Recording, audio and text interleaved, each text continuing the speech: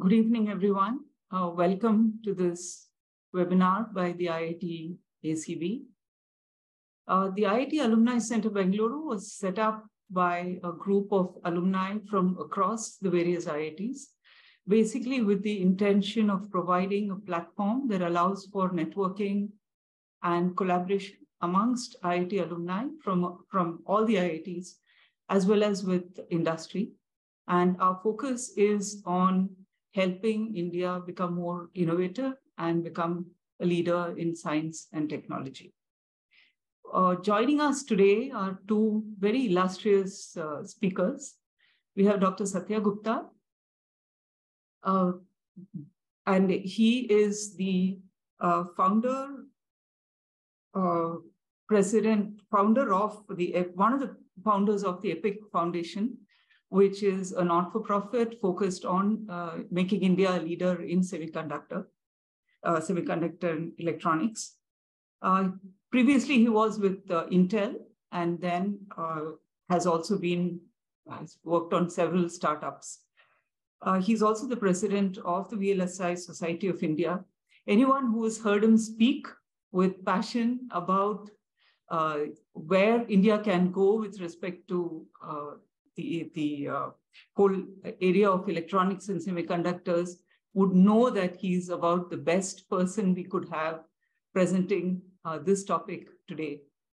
Joining him is Dr. Siddhartha, also from Intel, also from IIT Delhi.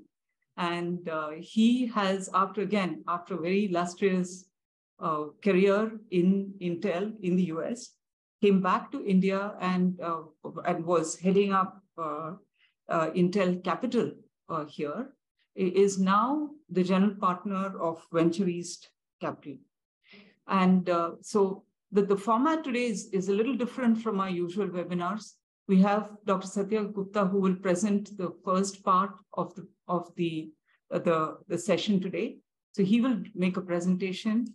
This will be followed by a discussion between Siddhartha and Satya.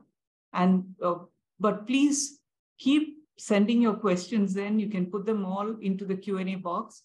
We will be picking them up and posing these questions to our panelists as we are going along. Dr. Abha Mishra, professor at the Indian Institute of Science, and we are co-hosting the webinar today.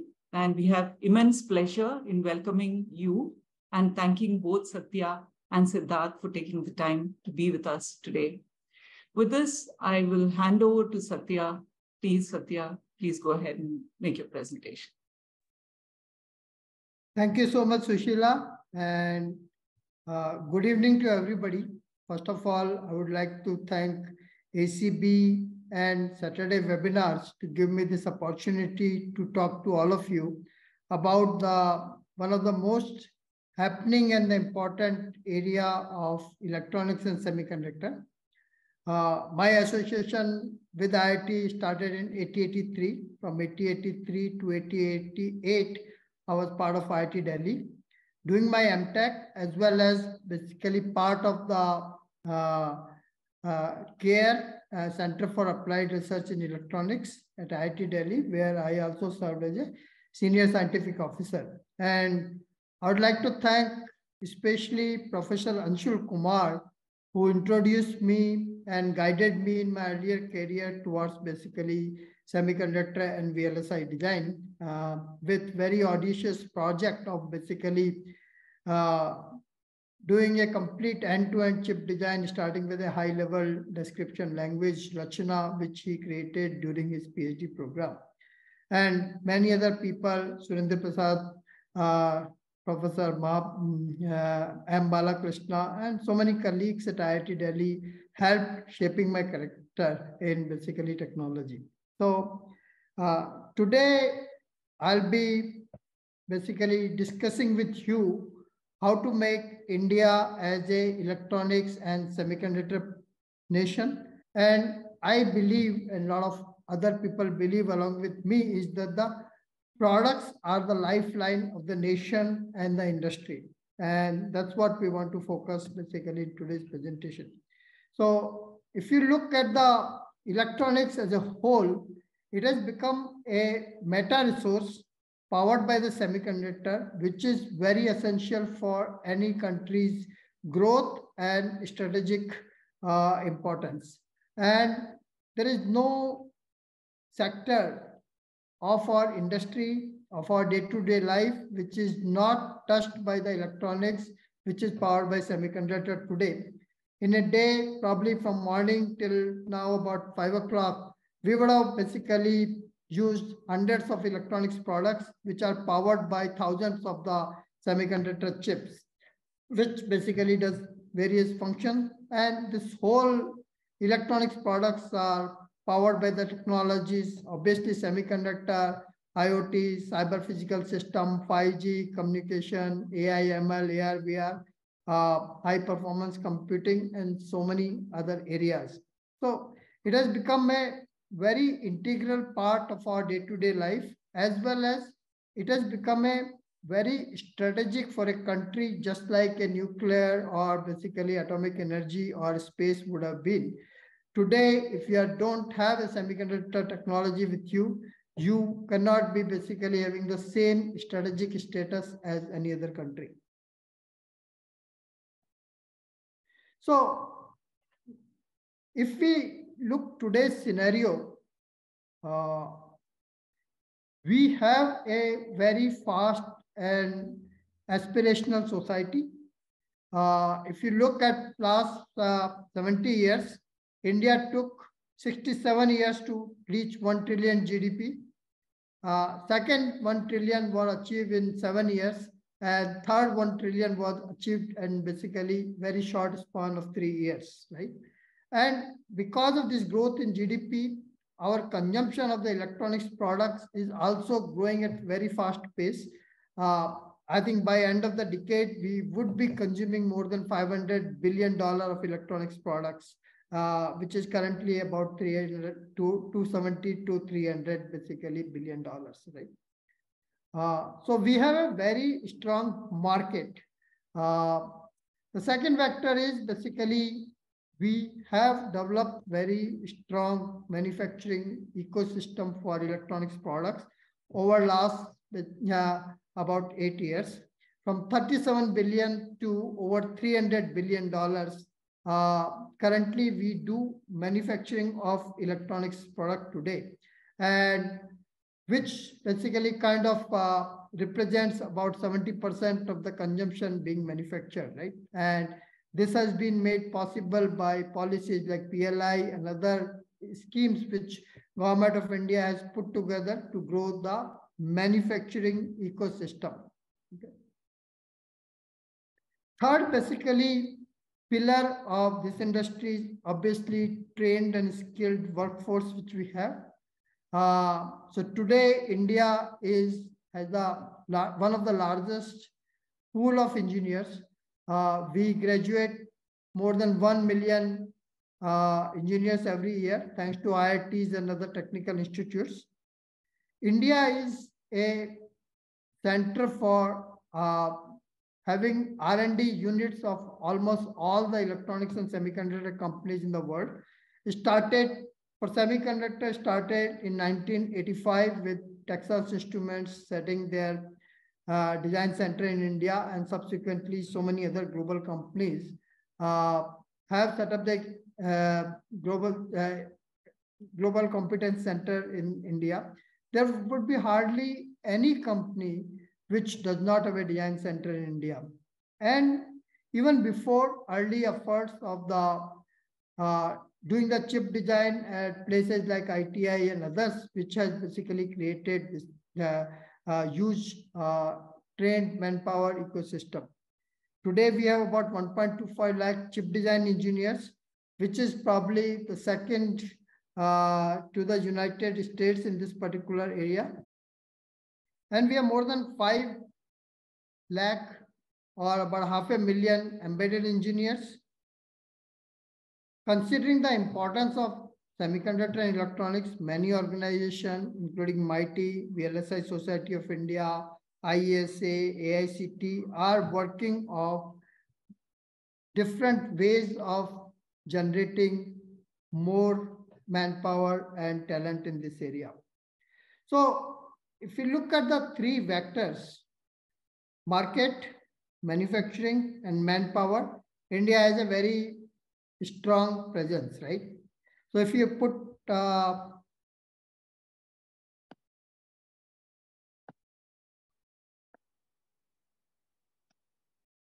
all of this together, reminds me of basically old movie from basically people who have the gray hairs.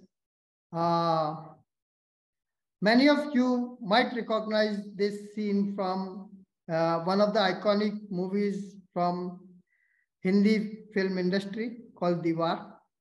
And it had a very famous dialogue. Maybe most of you might know this. Mere paas maa hai.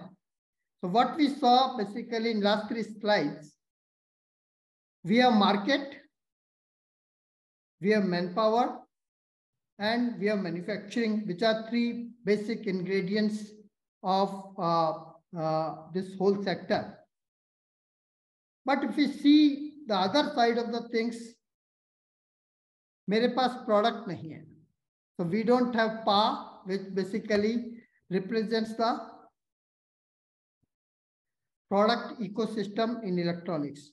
Now, putting this in the context with some data, if we see all the electronics products we consume, I think less than 10% of these products will be Indian brand, Indian products, right? We are basically consuming 90% or more global brands and global products, although we might be manufacturing them, but the share of the Indian products and Indian brands in electronics is less than 10%. And if you look at the data a little bit more, about 30% of what we consume is completely imported. 70% is manufactured in India, either for global brands or for Indian brands. And if you look at the imported numbers, obviously imported products will not have Indian value addition or Indian products. And about 70% of these imported products out of 30% are coming from China.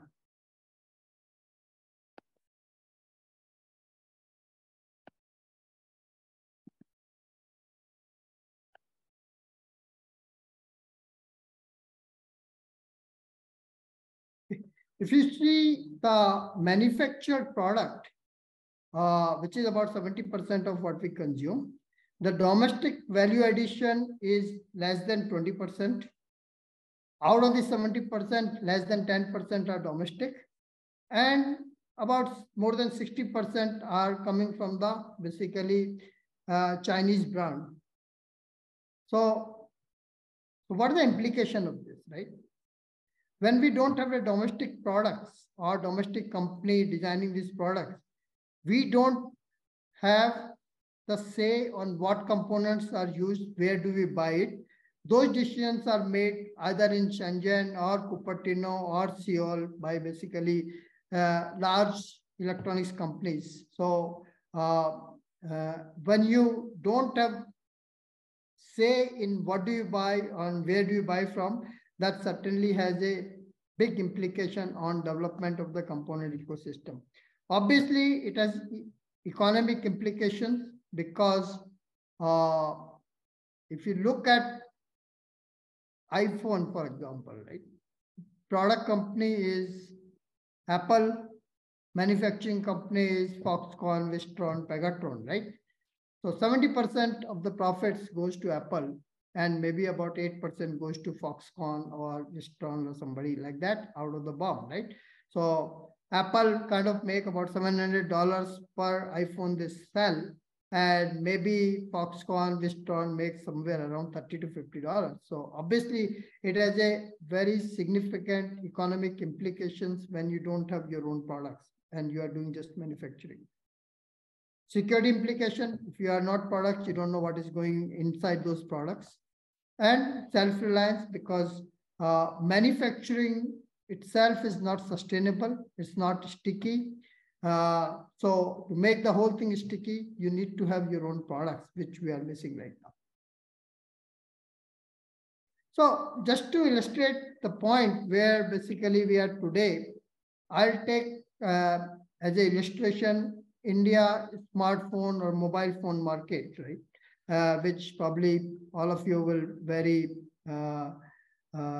easily grasp. So if we look at the mobile phone manufacturing from 2015 to 2022, okay, we have grown from 189 crores to 2.75 lakh crore. So almost basically a growth of 15 times. Okay. So spectacular growth in the manufacturing of the mobile phone. And today probably out of our requirement of about 30 to $40 billion of mobile phones, probably 90% or more we are manufacturing, and a significant portion is growing in the export market also. At the same time, when we grow the manufacturing, if we look at the share of the Chinese branded phones in Indian market in 2015, I think Chinese brands were less than 5%, maybe about 2%.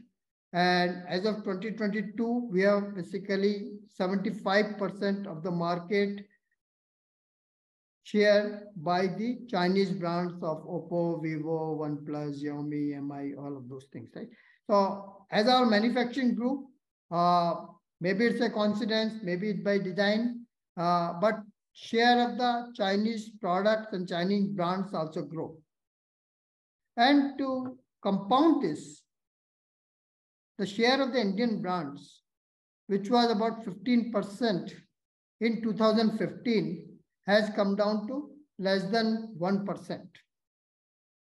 So this is what the current state of things are. We are doing very well in the manufacturing, but basically our huge product market is basically slowly being captured by global brands, especially Chinese brands, and so on and so forth. Right?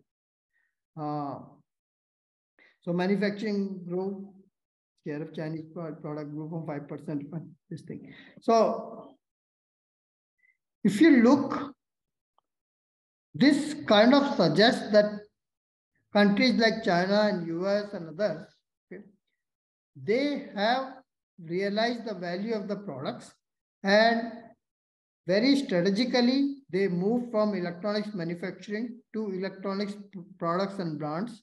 So decade of 2010 to 2000, basically 20 was probably manufacturing, but the current decade looks like basically they have shifted the gear towards the electronics products and brands.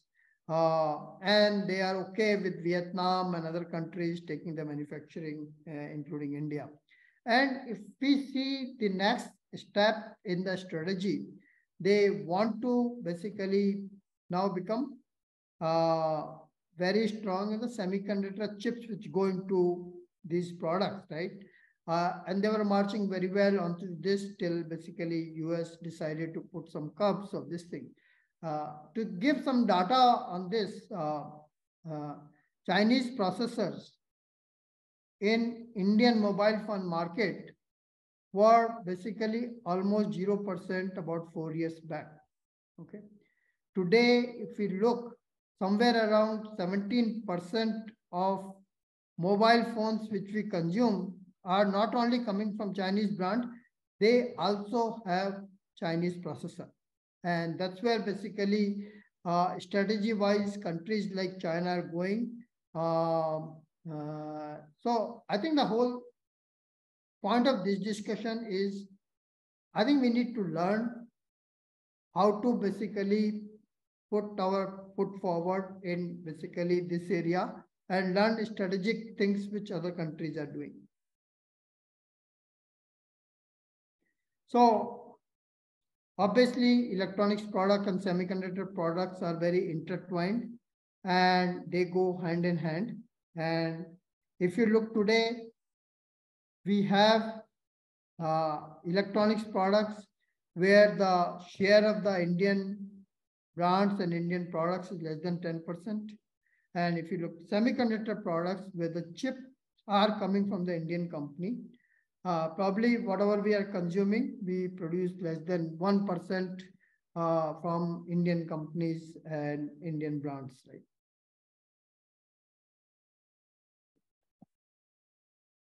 So this obviously requires a change. This is non-sustainable situation, and this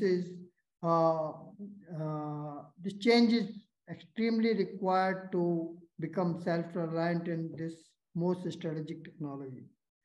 So as a goal, if we can become 33% market share of the electronics product, in today's global market, you cannot have very exclusivity on these things. So while there is a good place and market for the global products, if Indian products and Indian brands can achieve 33% of the share of the total consumption we do, that presents an opportunity of $133 billion for Indian companies and Indian products. Okay, if we look the same way for semiconductors and we aspire to have 33% market share of whatever semiconductor we consume today, that presents a basically opportunity of $33 billion. Okay. So this is the need of the hour. Opportunity is very huge. And to become a strong country on the world stage, we have to have self-reliance through Indian products and Indian brands, both in electronics and semiconductors. Okay.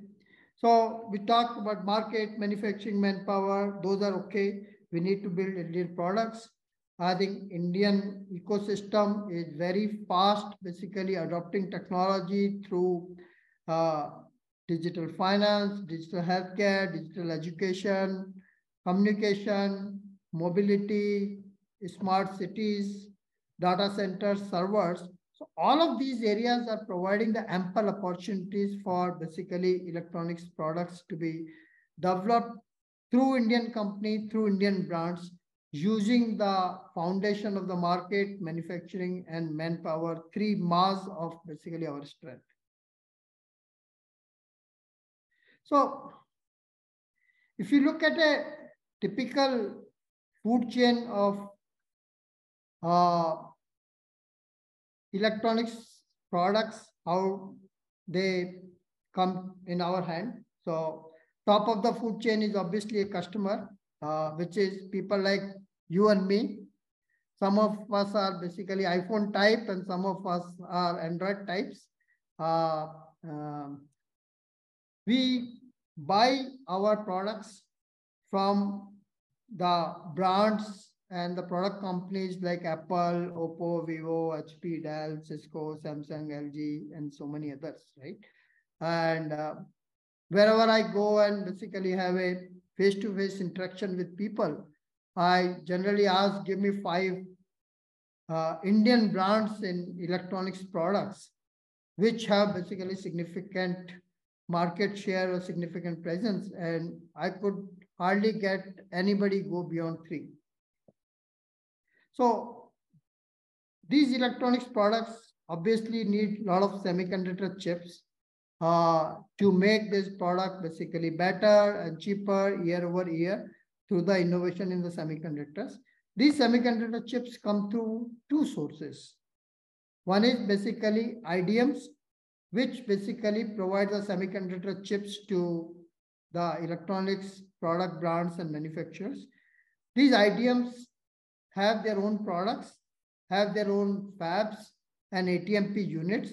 So they basically do design, manufacturing products, branding themselves, and then provide these products to the electronics product companies. And semiconductor companies like Intel, Micron, and Samsung will fall into their category because they have the products, they are manufacturing, they are packaging, all the 3 things, and they sell the products in their own brand.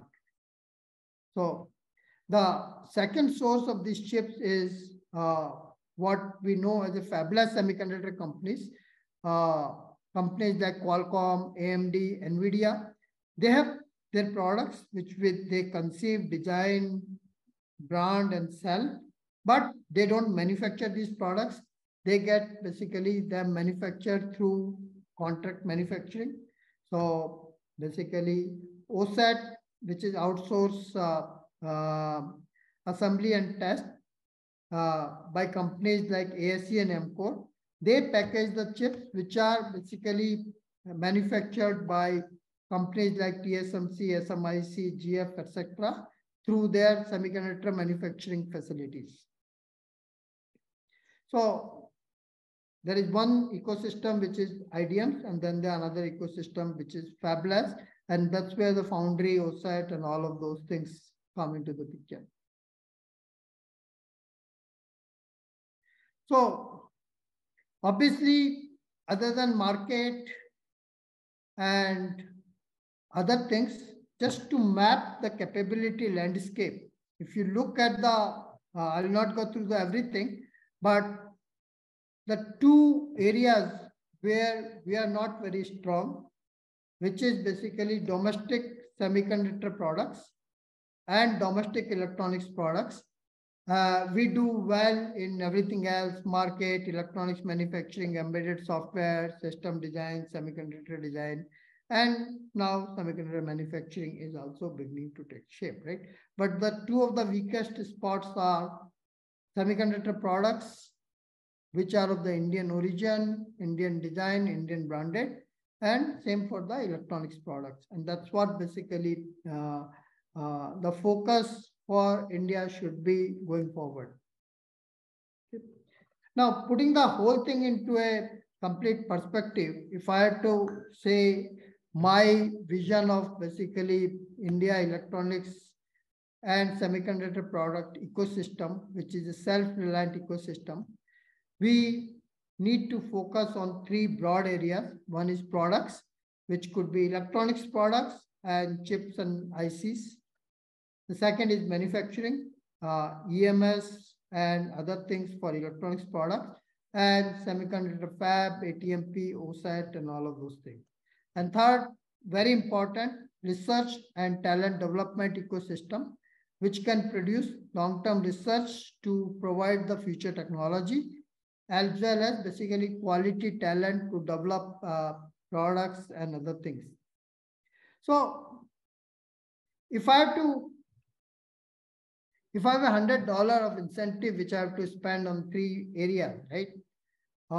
Since manufacturing is very capex incentive, whether it's electronics manufacturing or semiconductor manufacturing, I'll suggest we take 85% of the share to incentivize the manufacturing. We take 10% of the share to incentivize the product development through various government and other incentives. And we spend 5% of our basically $100 in research and talent development across all the sectors, right? And if we can commit $50 billion of Government of India investment over 15 years across electronics and semiconductor, this will give a return of investment of $250 billion to the country. Some of this the government has already done, and I'll come to that in a minute. Obviously, this whole ecosystem has to be supported by talent development at the grassroots level, skilling, design, research, manpower, infrastructure for basically developing the industry in this area. Manufacturing industry especially takes a lot of infrastructure development. Product design, especially in the mechanical, plastic, and what we call is repairable, reusable, recyclable products. Raw material, equipment, supply chain, government to government relationship, all of those enabling factors will be needed other than the incentives provided to products, manufacturing and research, right? And obviously this has to be supported by long-term policies, and we need to learn from countries like Taiwan, Israel, South Korea, Japan and US to build a very thriving domestic ecosystem for electronics and semiconductor products. So just to give a glimpse of what the government has done on the manufacturing side, they have the schemes like PLI and India Semiconductor Mission, which was announced about 2 years back. PLI is about 3 years back. On the design side, product design side, there is a scheme called Design Link Incentive, and I'll talk to briefly about that in subsequent slides. And then C2S and other programs to support research and talent development. Okay, so just elaborating government's efforts in this area. Okay, if we look at the manufacturing, what the government of India and other states have done, India today provides 70% plus incentive for semiconductor manufacturing, which includes semiconductor fab, different kind of technology, different type of the node. For the display fab, either LCD or AMOLED, packaging, ATMP, OSAT, compound semiconductor and silicon photonics type of the technology. Overall outlay is $10 billion and 50% of the overall project cost is going to come from the central government from this $10 billion kitty. And different states are offering 20 to 25% of the incentive on top of the Government of India incentive. So if you take that, include in 10 billion, so there is almost 14 to 15 billion dollar incentives are there for anybody to set up semiconductor manufacturing facilities in India.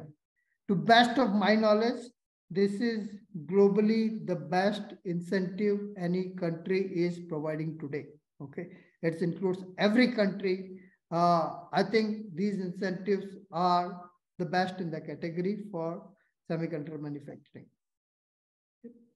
Now, if you look at design side of it, semiconductor chip design requires basically significant investment from the startup or the companies which want to do the semiconductor chip design as a product, right?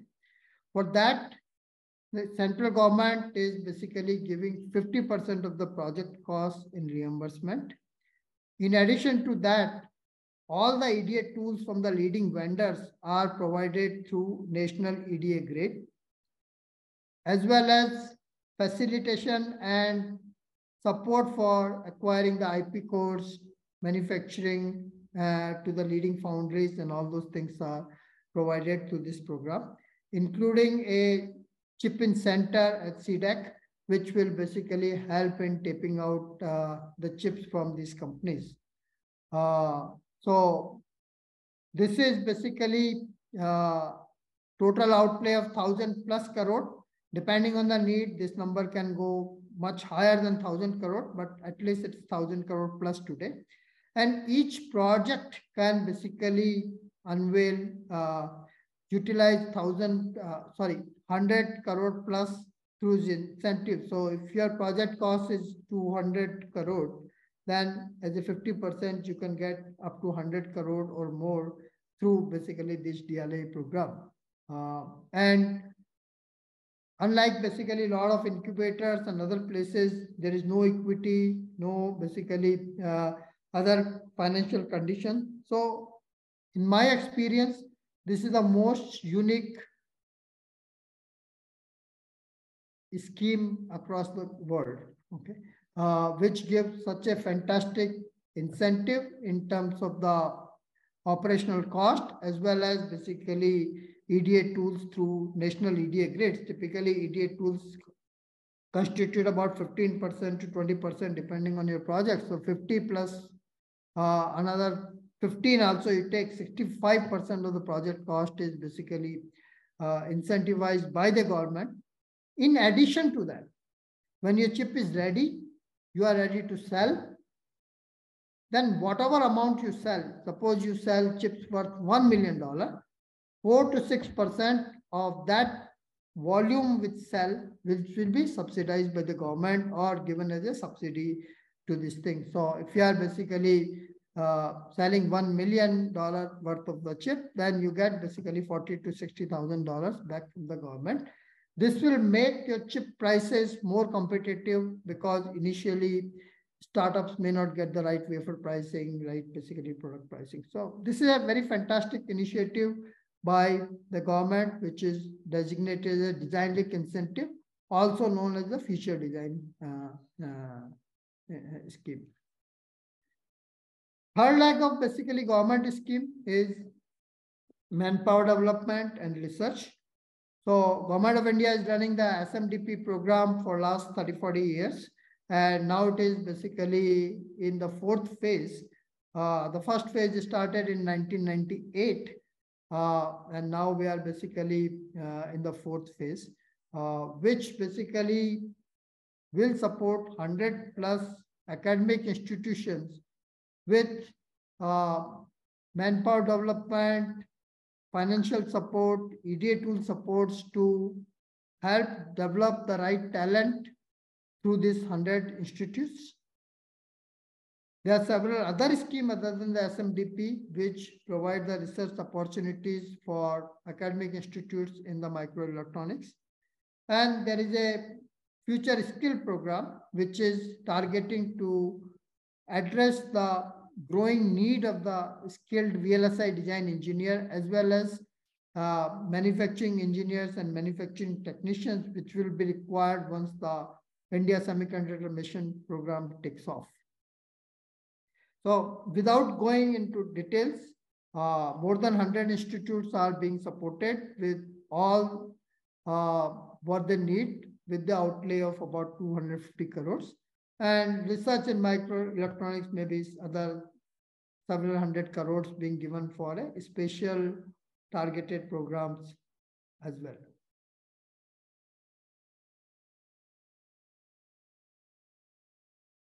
So going back to the overall theme of making India as an electronics and product nation,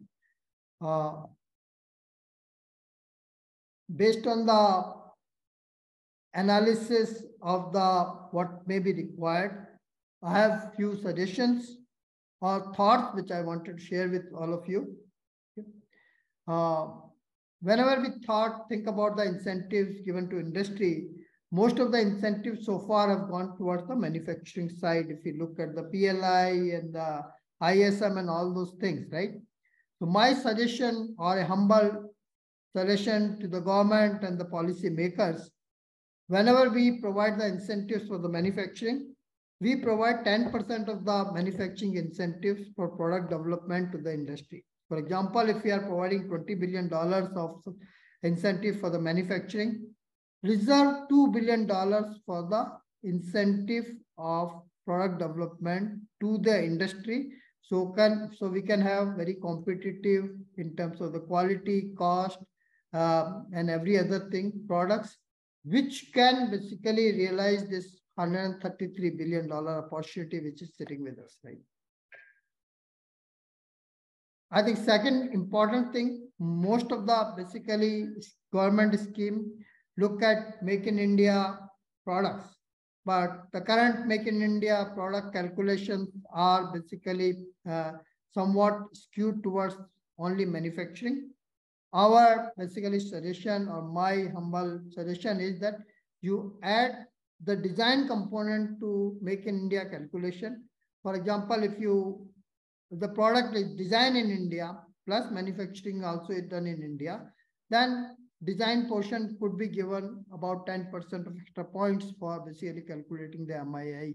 Similarly, if the software ownership and the product ownership is in India, then there could be extra points given in the Make in India calculation. Third is that many of the countries develop this ecosystem through government procurement. Like if you look at the initial days of semiconductor industry in US, most of the buying happened through Pentagon and DARPA.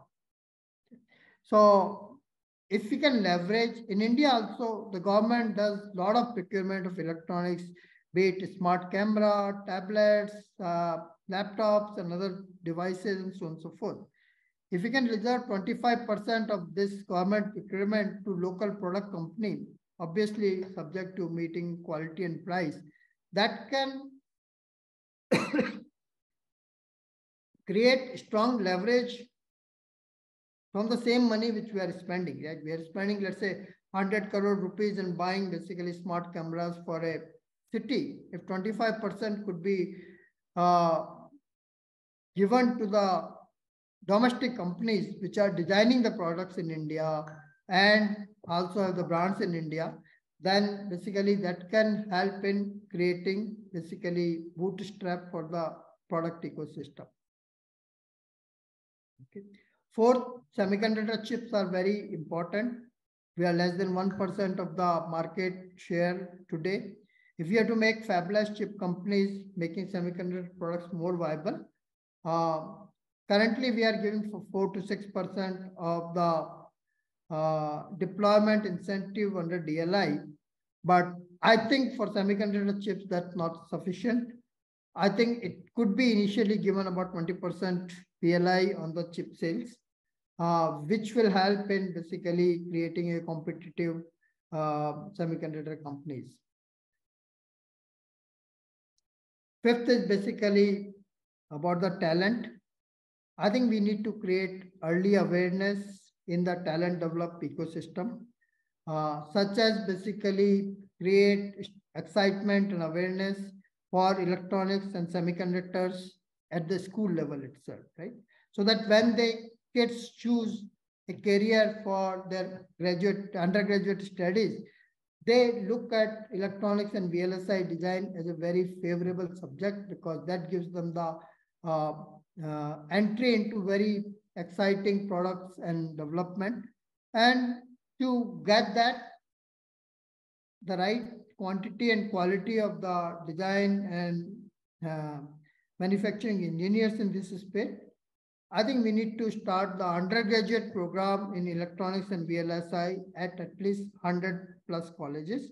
And AICT, MIT, and other organizations are working toward the development. As of about 6 months back, AICT has given a go-ahead to start a BTech program, which is focused on electronics and VLSI. And they have also created a model curriculum and all of those things. So things are moving in the right direction, but these are the 5 suggestions I thought I could give as a part of making India as an electronics and product nation. So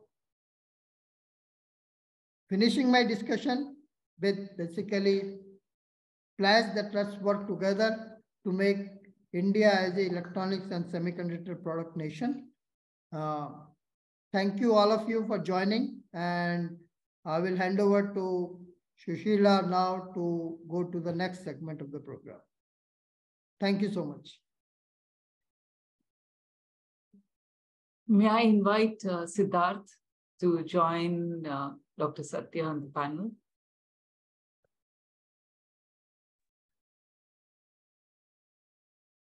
Yes, thank you. Thank you, Sushila. Siddhartha, how are you? Good. Good to chat with Satya. Satya and I go way back in time. So it would be good to do a jugalbandi here.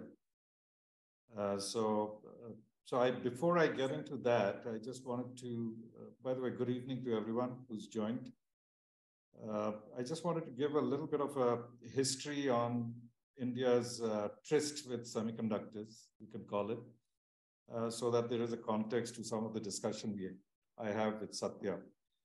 So I would say that, Semiconductor Complex Limited, which was set up by the government, that was in 1982. So at that time, and for the next 2 decades almost, we were basically in a sanctions regime which was off and on. And so that that compelled us, India, obviously, to develop its own kind of chip capabilities. So SCL was set up with that purpose. Other than that, there was also a need, especially in the space sector and the defense sector, for very high-speed ICs. But again, these were not mass volume, but basically very, high-performance ICs in a very custom quantities for mainly the space agencies and some of the Department of Defense. And that was a critical, obviously, driver for many of the programs that were set in stage at that time. Also, in light of the fact that we were primarily in a protectionist regime at the time, a different form of Atmanirbhar, perhaps not the same objectives. There were brands which were actually created, electronics brands. BPL Electronics comes to mind, and there were quite a few others. Of course, in many of these, there were some foreign collaborations, but they were really indigenous brands, which had, a significant success for a certain period of time. Now, this whole period of sanctions regime plus our own protectionist regime, that lasted for about roughly 20 years. So by 2002, the US and most of its Western allies and Japan had lifted some of the sanctions on India. This happened post 9/11. And after that, we saw quite a flurry of activity. The first activity we saw was in many of the EMS, Electronics Manufacturing Services, that Satya was talking about. They set up shop in India. Most of them were there, Jabil, Solectron, Flextronics, sorry, my power just went away, so I'm talking in the dark. Some of them, the EMS shops set up. Then there was also very serious discussions in terms of setting up something by way of semiconductor facilities, back-end facilities. That there were lots of discussions with various semiconductor companies in the valley. Ultimately, that did not fructify. I think maybe Cyprus, Sun Power may have set up something in Hyderabad, more on the solar side. But that was a period where there was much promise and hope, but many of these things did not happen. And at the time, then the government also started looking at its own policies. So a semiconductor policy actually came out in 2007, and soon after that, I think by 2009-10, there was some electronics policy. So government was certainly moving in the direction of certain progressive or positive policies. And so then we got into basically, the mobile manufacturing, Nokia, Foxconn. Many of them set up their manufacturing facilities in Chennai. And so there was a momentum. And so that lasted, I think, about, till 2021. And I would say 2021 in December, the government took note of the fact that, especially in light of the fact that there could be a China +1 policy, that they need to get serious about this sector. So the electronics sector and semiconductor sector, starting in December 2021, got a lot of attention. And today we probably are looking at the phase 3 of our evolution as a country. So I would, first of all, like to ask Satya, in terms of the way forward, he had a lot of information, a lot of very useful recommendation, and certainly many things which are very useful for entrepreneurs, because he has been himself a serial entrepreneur. So looking at this phase 3, which I defined, that's my own definition, phase 3. People may differ on how many phases we have had. What is the way forward? How do you see it kind of playing out, at least in near-term visibility? Satya, you have to unmute. Thanks, Siddhartha. Thank you for taking us through the journey of last 30-40 years in semiconductors. The way I see, as you said, third generation of our attempts, right? What is different from the previous attempts, right? One thing is that the first time very definitive and holistic policies in the place, right?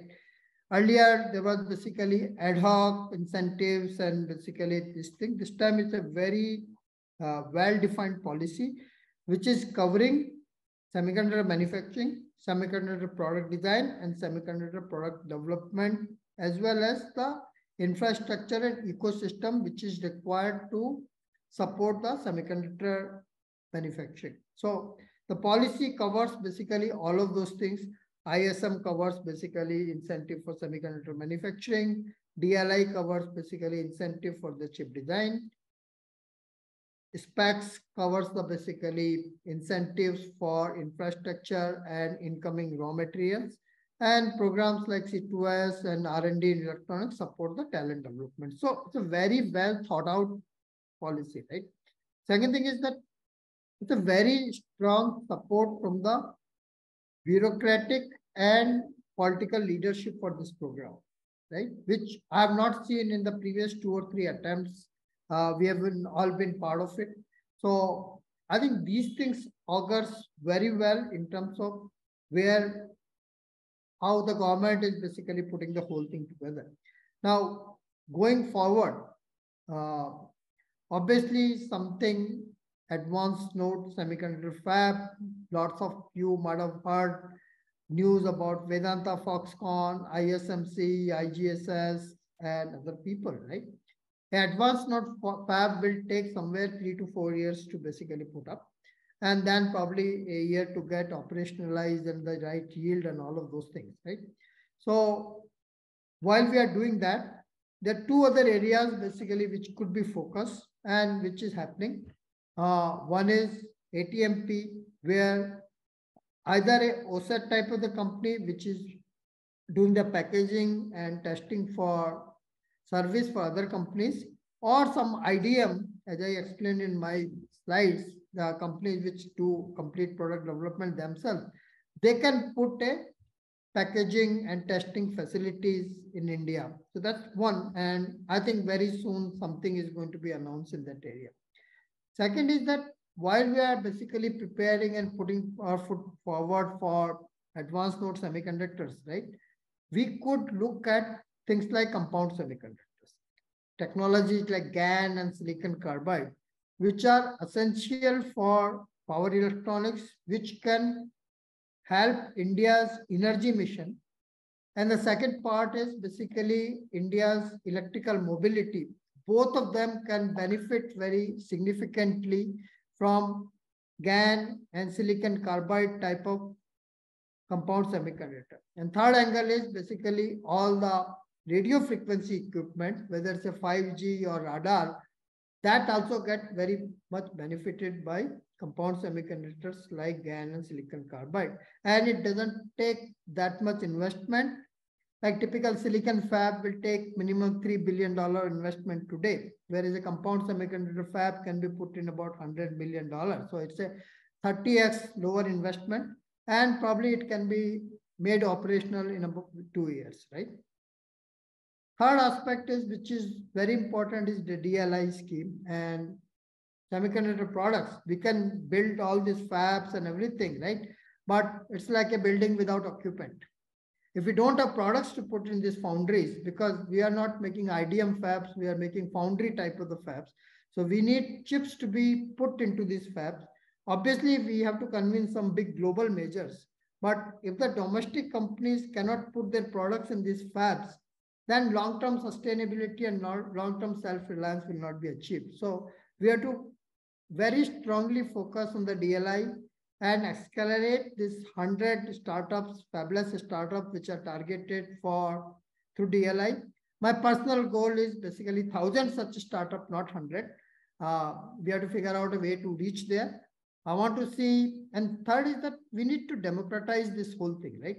If we just chip design today should become just like a software product design, okay? 3 people with an idea go to Goa beach and start coding for a chip, okay? Without much capital, without much infrastructure. That's where India will prosper. Every district of India should have at least one fabulous startup, and that's where we will achieve our goals. So that is very important, because without that, manufacturing facilities will not be duly utilized. There may be utilization may be high through global products, but we need to put at least 10, 15, 20% of the domestic products also in these fabs. So that is, I'll say, way forward. And third is angle is talent development. I've been saying in various forums So far, we have been basically focusing the talent development through master's and PhD program. It's time that basically we bring the electronics and VLSI to the grassroots level and start teaching our kids very early in the undergraduate level this technology. Even in the undergraduate, don't wait till third year. Start basically teaching them from the first year. Unlike us, I think today's kids have much more ready to absorb this technology. We were like little stupid when we entered the college, right? But I think today's kids are much more smarter, much more basically capable of absorbing technology. So let's not wait. Let's get the VLSI design type of the technologies in undergraduate, start from the second semester, teaching them basically concept. They should do one chip tape out before they graduate. I think that should be our goal. That's a great suggestion. So that's actually a good segue to my next question. See, what you mentioned about, I'm focusing on silicon right now, just for some extrapolation or interpolation, whatever you might call it. I believe that the government is very serious about silicon fab, which is in the technology node of 40 nanometers and going down to 28 nanometers. Sure. So in those particular nodes, what kind of products do you envisage that India can do, whether it's local product design or global products? What would be kind of the focus sectors? Okay. So what I was saying is that if you look at the node by node analysis of the foundry capacity today, okay, other than the advanced technology node, there are two nodes which are very resilient in terms of the business value. One is 28 nanometer and one is 180 nanometer, right? 28 nanometer today also basically somewhere around basically 12 to 14% of the global market. And 180 nanometer will be somewhere around 5 to 6%, even if though that old. And year over year, we are seeing that they are not declining, where other intermediate nodes like 90, 65 and all those things are slowly declining.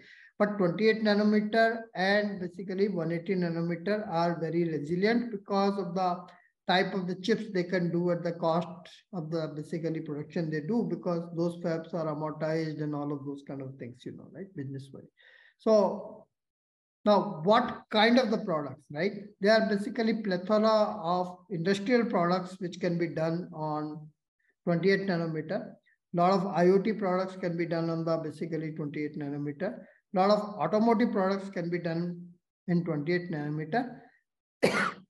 Saying that, that's good, but also we should be cognizant of the fact that basically an Indian fab, whether it's a 40, 28 nanometer, today we are sitting in 2023.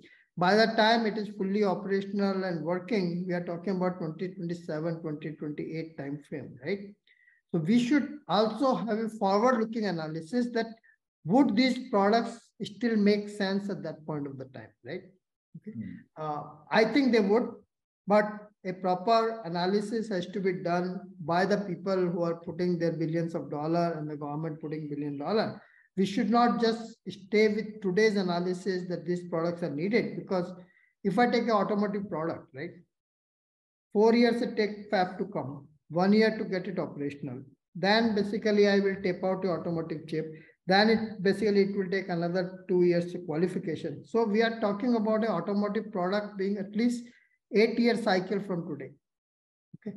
Now we have to basically sit down, either some of us or basically people who do this kind of analysis, whether 7 or 8 years down the road, 28 nanometer or 14 nanometer products in automotive, will it be really have that kind of the market which we are seeing? We cannot depend on today's analysis. That's what I'm saying, that, and I don't have the data or crystal ball to tell what's going to happen in 8 years down the road, but there are people who do this for basically livelihood, consulting companies and all those things, right? I think somebody should do a forward-looking projection. Today it looks good. 40 and 28 nanometer look good. But will it look good 4 years down the road, 5 years down the road, 8 years down the road? I think that analysis has to be. Okay, great, thanks. The other thing that you raised is about the fabless design, or essentially IC design companies. See, both in Silicon Valley and in India, and you probably yourself experienced that.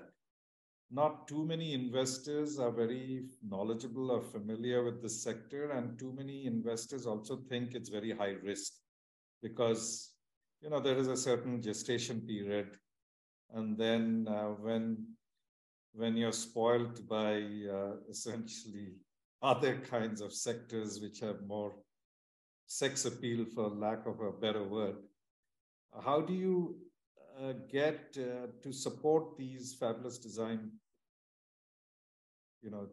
firms? Yeah. The answer is very simple. If you look at the incentives given by the DLI scheme, right? I think you are an investor. If somebody is paying basically 70% of the cost of the project, then your risk is only 30%. Okay. And that too basically probably some other ways of mitigating it. So unlike that prior 3 years back or 2 years back when the DLI type of the scheme was not there, right? Suppose a low complexity chip fabless startup takes about $5 million to develop the first product, right? Then you have to basically, as an investor, place $5 million, right? Today, you are basically looking at $1.5 million investment also, which is very similar to what people will put in the software and other areas, right?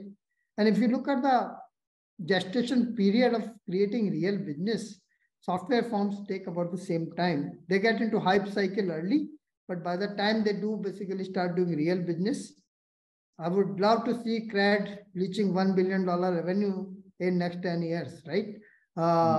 There might be a lot of hype, but basically when will they reach $1 billion revenue for justify the kind of the market valuation they have? So there is a lot of hype in these kind of the companies, but them to real business, real product, I think it still takes 7 to 10 years for any company, whether it's software or hardware. And I think this 70% basically cost borne by the government, I think that's a fantastic news for anybody to do this thing. Second thing is that for India, we don't, as a fabless designs, we don't have to run to the cutting edge chips. Okay. There are a lot of utility chips, okay, where the end product companies are in India. Okay. I'll take an example of a chip which goes into a fan. Okay. We sell hundreds of millions of fans in the country, right? Now, why can't we design that chip in India? It's a low complexity chip, maybe it can be done basically $3-4 million, and it has a local domestic market because the product companies are in India, right? So there is a huge opportunity sitting for doing what I call these utility chips. Okay. They are not basically your 180, 128 core ARM processor type of the chips or a mobile processor chip. It will take huge investment and huge time and expertise. They are these utility chips which can become the foundation of the fabless companies in India. Third point, right? I think it is small, but if you look at the exits by the companies like Steradian and others, right? I think there is a lot of to say about the return on investment for the money which VCs have put in, right? Okay. Within very short time, they got basically 8 to 10 multiples of their return investment, right? So there are few examples, but I think we are getting more fabulous success examples, Sankhya, Steradian, Aura, Cyril. Maybe it's a handful today, less than 10, but we are building that portfolio of model companies which have basically become successful and given a good return to the investors. So I think these are 3 points I'll say about the fabless companies. Okay, so my takeaway is that PLI is a game changer. But I've also heard that PLI has had somewhat of a slow start. Do you have any idea? Some of these seem to be a little bit bogged down in contract negotiations between the private parties and the government and so on? See, there is a PLI part in the manufacturing and there is a DLI part, right? Okay. Now, governments world over have their own processes and basically internal mechanisms, right? Which basically sometimes take huge deliberation because you are playing with the public money, right? Even basically countries like US took almost 1.5 to 2 years to pass the CHIPS Act, right? Just passing it, right? So I think, yes, it could be faster, but sometimes talking to the government guys, the amount of the processes they have to go through because of the basically nature of the public money, I'll say maybe it could have been done 3 to 6 months before, but we are not that slow. I think 3 companies have already been given go ahead for DLI, okay, design link incentive, and there are about 3 to 6 more to be announced in a month's time. So process is moving forward. Some of the things where a lot of money is at stake takes a lot of due diligence in terms of the finance and a number of the departments it has to go through and things like that, right? So see, when I looked these problems from outside, I thought what you said, but now not insider fully, but when I talk to some of the people in the bureaucracy, and I can understand what processes and the basically due diligence they have to go through. So in summary, we could be faster, but we are not that slow. Okay, fair enough.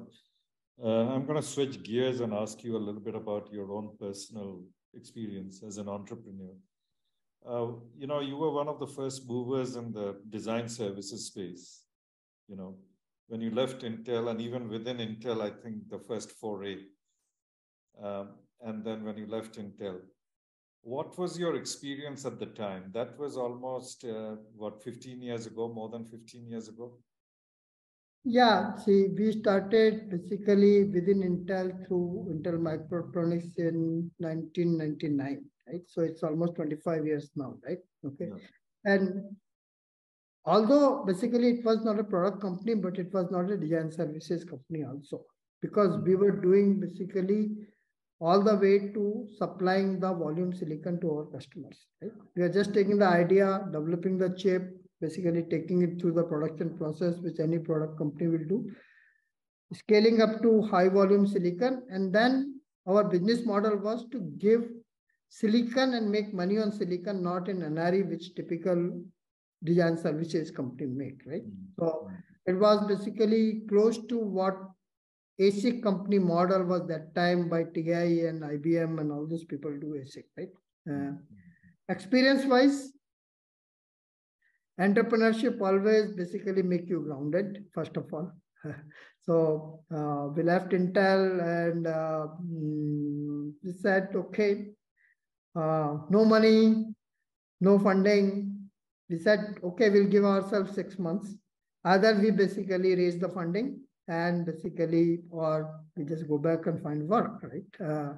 Some will give some at least little bit of work because of we were still technical, right? And then one of the things which I typically tell Indian semiconductor entrepreneurs, right? Don't sit under a tree and think that basically mango will fall on your head. You have to go and grab the mango. You have to pack your bags, go to Silicon Valley. If your idea is good, you will get funding. If you expect basically sitting here, you will get the funding, it's going to be very difficult, right? Even the companies which have Indian arms like Sequoia and others, I think it's best to basically go to where the source of funds are there, convince those guys. I think there is a huge opportunity. They will basically listen to good ideas. And sometimes I think we unnecessarily criticize that Indian investors are not putting the money in the hardware. Maybe we are not also pitching the right ideas to them, right? But things are turning tide, right? Like a RISC-V company got basically $3 million from Sequoia today, right? But you have to just basically try harder. You cannot just basically assume that oh, investors are not there. I think if there is a, basically you are very strongly convinced about your value proposition and idea, I'm very sure from my own experience that you will find an investor.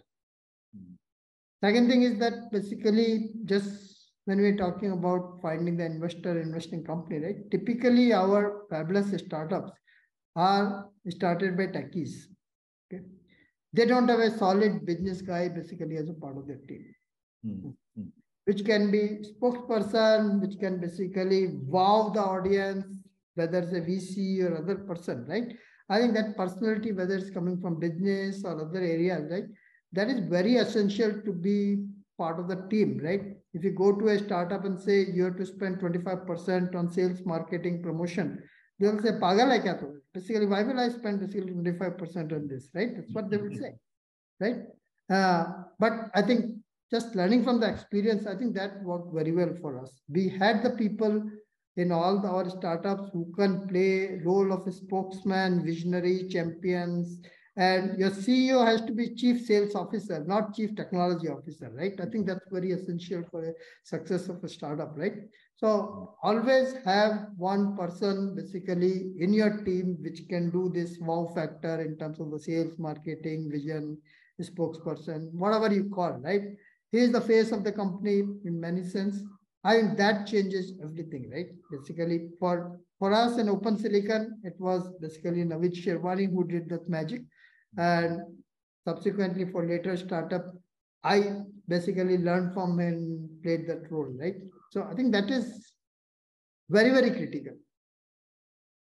Whatever the technical skill that people have, until you have that knack of basically convincing a customer, convincing a VC, convincing a basically partner, I think your technology is one side, you will not basically achieve your goals till you have that person in your team.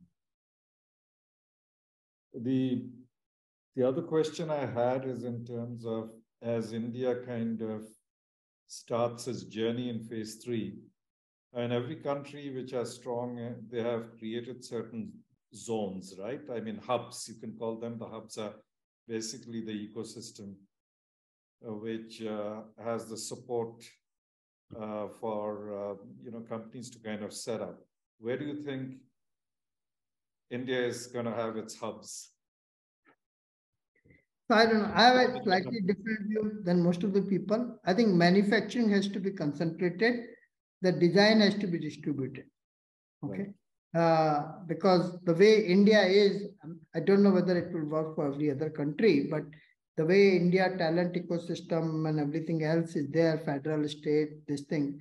So I've been always saying the manufacturing start in one place, right? That's where every other country is there. Right now, basically Gujarat seems to be the prime destination for this, although other basically states like Karnataka, Maharashtra, Tamil Nadu are vying for it. But my suggestion is don't distribute manufacturing too much, right? One place will be ideal, maximum 2 places.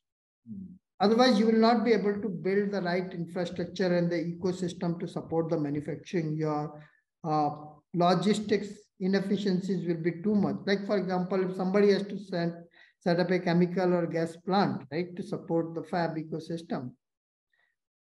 We have not even done it one place. Now we are thinking of doing it 5 places. How will that happen? So I'll say 1 or 2 places for manufacturing. Design should be completely distributed. One fabulous company in every district of India should be the minimum goal for India. Okay. How many districts are there in India? 760. Okay, good. So last question, Satya. This was very interesting.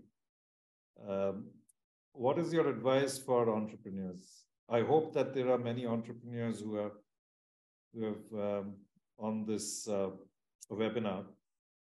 What is your advice to them, given your experience, both in terms of interfacing with the government, in terms of your product vision, and in terms of your past experience on the design? So first is basically choosing the right product, right? Which has basically right market domestically and globally. Second is the team. You need to have basically right team with the right balance, as I said. Okay. Third is basically set up your company correctly from the day one, right? Don't go with basically a lot of assumption between partners and all of those people. I've seen too many problems there. Have a very clear-cut, written down understanding and following all the rules of the government in terms of basically share allocation, equity allocation. Don't leave it to mutual understanding. Document everything from the day one, right? Because initial friendship and understanding sometimes basically does not work out when basically things go forward. So have everything written down, clearly understanding. So product, team, clear-cut model, and just basically go get it, right? Basically, don't wait for investor to come to you. You go to the investor, wherever they are. Okay. Well, thank you, Satya. I'm going to turn it over to Abha right now. There are some questions from the audience. In fact, I see almost 15 questions. Yeah. So I'll turn it over to Abha. Yeah. Thanks, Siddhartha and Satya. Thank you. So a lot of questions from audience, and first question I picked up from one audience is about the change in technologies are taking place towards these fabrication. So the upgradation to free electron laser as the laser source for lithography is coming up, and how this technology, the conventional fabrication technology, is going to stand with that. So is the scenario is going to be same for that? So that's the question. So see, laser is upcoming technology, but it has not proven itself for the high volume production yet, right? Whereas the traditional photolithography, EUV through the photomask and traditional basically stepping and all those things, right, has proven technology for mass production and scaling to high volume, right? Laser, as you know, basically kind of scan the whole thing rather than having a kind of a negative of a picture which can basically have a chip done. So I think it's still some time to see whether the laser-based lithography will scale to the volume production which basically typical photolithography has achieved, right? So I think interesting technology, but scaling and the volume production still has to be seen. Yeah, right. So another question I picked up is there any vision regarding which product sector should be given priority in terms of manufacturing? So examples are also given, like a small sensors for automobile industry, or like having big processor, or like, yeah. So that's a question. See, in our industry, foundry has a basically role of providing technology to basically product designer. Okay, so they provide, let's say, 28 nanometer process technology and wafers you can build on the technology. The products which has to be done in the foundry has to be decided by the fabless companies. So manufacturing company does not decide basically which product to build until unless we are talking about IDMs like Intel, Micron, and others, right? And in the current scheme of the things, whatever manufacturing units coming for the fab, they are all foundry in the nature. In that case, your customer or the fabless companies will define these products, right?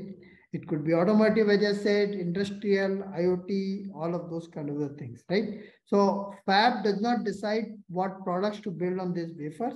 They provide a stable and high yielding technology to the customer. Customer decides basically what products to be built. Now, when we are doing DLI, which is doing the fabless company, there we can target certain product segments basically which are more promising for India. Just like I took an example of a fan, right? If I can do a chip for a fan, okay, that is very useful for India. If I can do a chip for the two-wheeler ignition system, something simple as that, right? That is useful in India. So product companies have to look at the product irrespective of the technology. The fabrication companies have to provide the technology irrespective of what products get built, right? Obviously, as a business, they will have to do analysis who their customers are going to be. If I am putting a foundry, then I need to know who is going to buy my wafers, right? So that commercial analysis, each company will do on their own, but their primary job is to provide the technology, not do their own products. Right, yes. So another few questions on the current developments and what kind is very specific about the what are the progress we are making. So one is the efforts towards the ancillaries development or utility support infrastructure development. So what we are doing towards it, like you mentioned about the chemical gases and all these plants. So is there, and that just coupling to the same thing, means you mentioned about the manufacturing of mobile phones. So is it all about the complete product, or is it just the focused on the processor or optical imagers, lens, or some kind of parts only? So in terms of, yeah. I'll say, let's not confuse electronics product development to the semiconductor product development, right? Okay. When I'm making a mobile phone, I really will go wherever basically I can get the best and the cheapest semiconductor, right? I cannot depend that I will wait for a fab in Gujarat to come and then I will take a process from them. That's how does it work, right? Tomorrow, if I have to create a competitive product to, let's say, OnePlus, right? I have to get best chips and best technology from wherever, and my focus should be on the product design of a phone, right? When I'm talking about semiconductor products, then basically I have to design a product which has a high volume potential, right? And I gave a couple of examples. So the two questions are very different. Coming to infrastructure side, so infrastructure has two parts. One is the physical infrastructure like water, electricity, land, logistics, all of those things. I think we are basically currently living in a new India where these things are never a problem. We can do any world-class infrastructure of any basically scale or quality. So leave no doubt, there is no issue in creating the infrastructure, right? We are basically, I think 15 years back, people used to talk, pani kahan se aayega, bijli kahan se aayega, all of those things. I think that's in New India, that's not a question anymore, right? Now, specialty chemicals, specialty gases, all of that, basically that's a business. If I have a fab, if I'm giving a money for a vendor to come and provide me gases, he will come because he has to sell his gases somewhere, right? So that's never a problem. But as Siddhartha was asking, trying to do that at too many places in India. Suppose we make 10 fabs in 10 cities in India, then it will be a challenge for anybody to supply to that. But if we concentrate our manufacturing efforts in one or two places and make it basically economies of scale, then infrastructure and ecosystem in terms of the raw material supply, gas, chemicals, raw wafers, equipment, spare parts, and all of those things, they will come because they have to do business. Infrastructure, Pani Bijli, if we have to put a desalination plant and basically see, we will do that, right? When we are talking about $5 billion investment, that takes $100 million only, right? We can all do it, right? So I think I'm in a no doubt that basically with the right focus, we are capable of doing anything in the infrastructure and the ecosystem side. Next, very interesting is the role of ChatGPT in the VLSI design. So your comment on that. See, just like any other area, certain point of the time, your mundane function will be done by basically AI, which is repetitive, right? Suppose 20 companies are basically designing a ALU which is similar, right? Or a adder which is similar, right? Right now, there is no way of sharing that knowledge today, right? So every company has to start from the scratch and build it unless they buy the IP from somewhere, right? So we are doing the same thing again and again, right? So ChatGPT can do it. ChatGPT and not such ChatGPT, any large language model, whatever we call it, right? Whether it's writing a code for a bubble sort or a sorting algorithm, or writing a Verilog code for a simple function which is very repetitive across all the designs. I think there is no point in expending basically very expensive engineers' time on that, right? He can do higher level function. So that level of automation will come in the design. It will come in the EDA tools also, the design tools which we use for chip design, right? They will become smarter to learn from the past. Means we don't do that many different types of the designs. If you put 20 people from 20 companies together, you'll find basically 80% of the things they are doing is similar, right? But we can't share in company environment, but AI makes it enable either in the design tool or basically coding the design and so on and so forth. Certainly, large language model and other AI ML tools, ChatGPT being one, but there may be more specialized one and so on and so forth in coming years, will certainly make basically design process much more basically efficient. There's no doubt about it, because I think we are doing a lot of repetitive things, right? Repetitive things a machine can do better than human. Yeah, truly.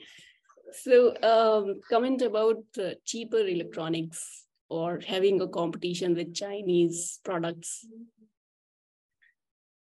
I think today's global supply chain, there is nothing like basically Chinese products are cheaper. Okay. You can build the same quality product and same or lower cost if you put your business model together correctly. And we have done it. So I'm not talking out of basically just theoretical knowledge. We have built few products in the electronics area, which are of the global standard, global quality, and we were able to achieve basically same or better price as Chinese products for the same quality, right? So I think since the supply chain for the raw material which goes into these products, right, is global, I think there is not that much difference between where do you do things, right? Manufacturing in India is as efficient as manufacturing in China, right? Semiconductor components come from the global company, not from the China. There is a lot of myth the semiconductor components come from China. China basically produces about 10 to 12% of the semiconductor components only, that to low end, right? Your processor comes from MediaTek or Qualcomm. Your memory comes from the Micron or Western Digital. Your camera comes from the Sony. Okay, so very China in all of this, right? So you have to put the right business model together to basically get your product right. If you look at the key high value element in basically any of these products, right? I think you can stitch together and wherever you have to use China, use China. As long as my product is basically cost competitive, I own the product, I own the IP. If I have to take something from China, just take it. What does mean? I'm not ashamed of doing it, right? If I have to buy 5 components from China and that is available cheaper, be it, as long as the product ownership is with me, right? Yeah. So it can be done. It has been done by several people, including the EPIC Foundation, which we have this thing. We have over 2 products, right? One is a 65 watt GAN charger and one is 8-inch tablet, and we were able to achieve basically same quality and same price as the big brand names, right? So I think it is doable. You have to just put your right model together. So next set of questions, which a few people have asked about the training or the yeah.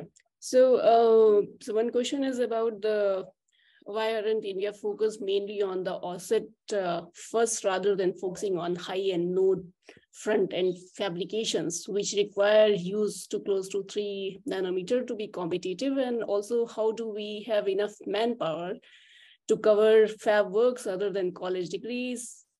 So, and also relevant to the same question that, Miss, what do you think that, Miss, we need these talent right away. So how these can be quickly produced, rather we wait for these degrees to come up in several schools and we wait for it.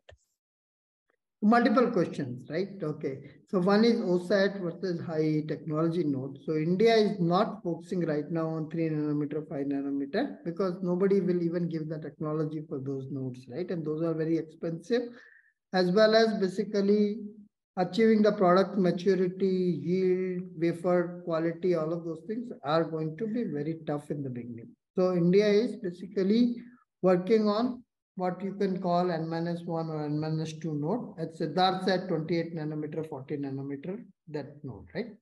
Now, OSAT, ATMP, and the basically semiconductor fab in these nodes have to go hand in hand.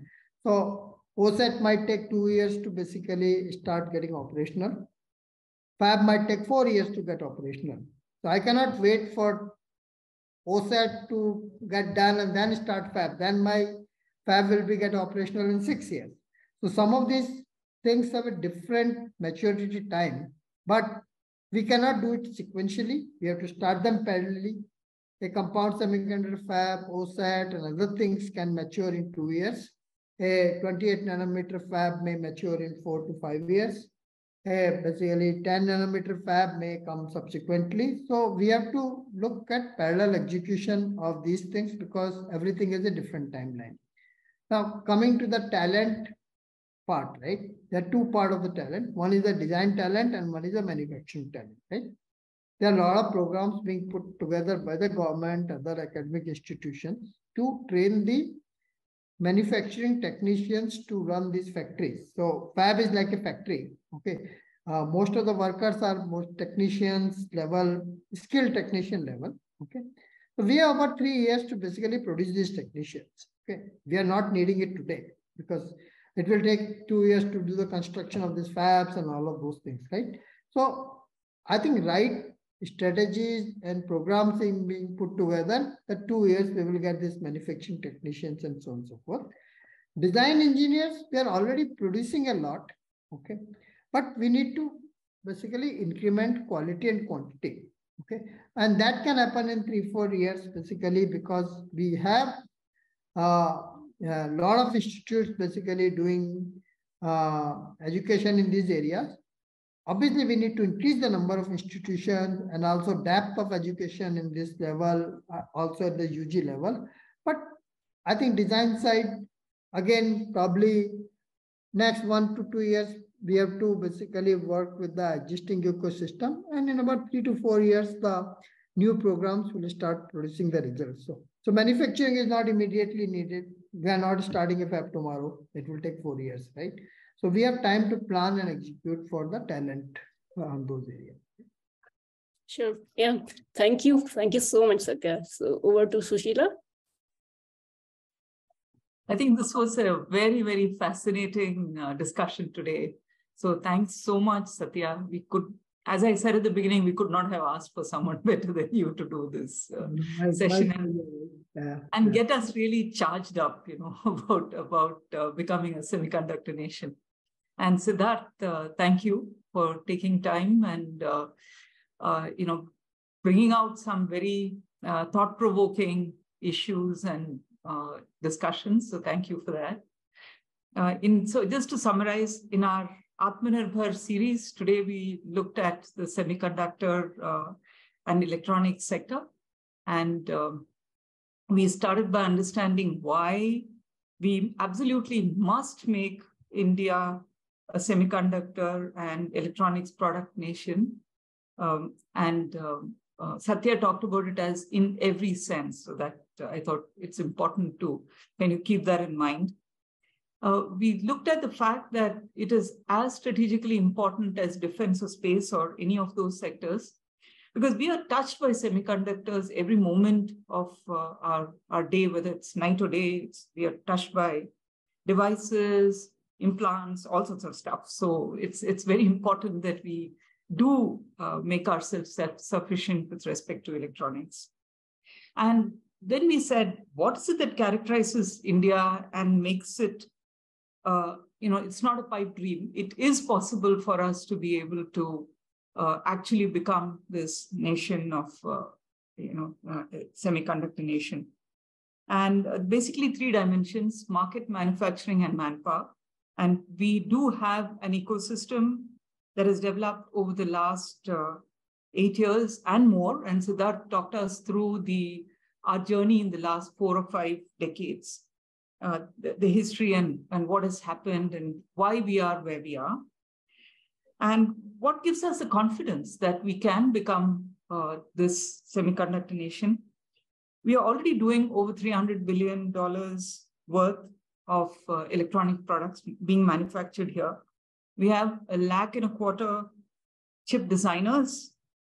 Every global semiconductor and electronics company has set up a design center here in India, and so on and so forth. So that's what gives us the confidence that we can do it. Today, almost no value is being added by India, whether it is in manufactured products that are manufactured here, or imported products. And what are the implications with respect to all of that? They fall into buckets such as components, economic, and security. But most importantly, it's about self-reliance. And this self-reliance is a theme that we have seen over 70 odd years of our existence. And I think that itself has made a very strong case for why India must absolutely manufacture chips here. If we want to build better, cheaper, globally competitive, innovative products year after year, it's just not a one-time thing, it's a year after year thing, we need chips for sure. And then we looked at the ecosystem for IDM and for fabless and what it calls for. Clearly, we need semiconductor and electronic products both, and it has to be done, hand in hand, in parallel. So, what would be required for all of this? Fabless, at least one in every one of the 760 districts is what Satya suggested, and why not? Raw materials, equipment, supply chain, and infrastructure. And there was this discussion between Siddhartha and Satya with thoughts on how to make sure that we create economies of scale and do not spread ourselves too thin. And then, of course, many enabling factors such as long-term policies. The current government of India's scheme of PLI and DLI is really one of the best in the world with respect to incentives. There are also EDA tools that are being provided centrally, and CDAC tapes out chips for now. So there is a lot of government support already in place. There is also the India's semiconductor mission, which is going to provide going to invest more than 200 crores to support skills and research. So all of this is just tells us that the environment is right for us to turn into a semiconductor nation. And then we saw a few suggestions that came from Satya as well as from Siddhartha during the discussions. One is more incentive for product development, the need to leverage government procurement, which is what every other nation has done anyway.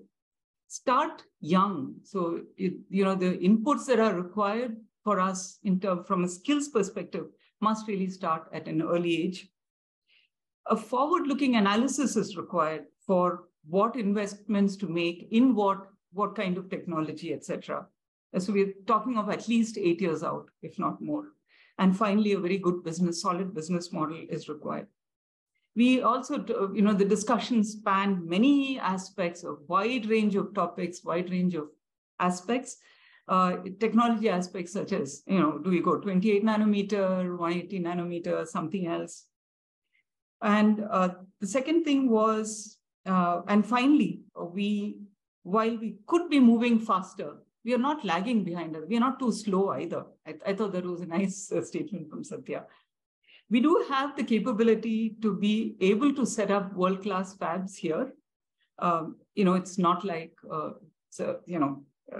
10 years or 15 years ago. We do have the capability today to be able to set up a world-class fab here. And I just love the conviction with which Satya brought that out. And so with this, I just want to say thank you again. And thank you for our audience. Your questions were very valuable and very interesting, added a lot of, insights to the discussion itself. I just want to wish everybody the best, and we hope to see us Atmanirbhar in this area in the near future. For our audience, this recording will be up on our YouTube channel come Monday. And we look forward to seeing you next week. We will have another edition of one of our webinars next week. We look forward to seeing you there. And Abha and I thank you all for being here. Thank you. Thank you, everybody. everybody for joining. Thanks, Sushila. Thank Abba. And special thank to Siddhartha. Basically, we have been discussing these topics for last 20 years. And something real is happening now. Thank you. Thank you. Wonderful.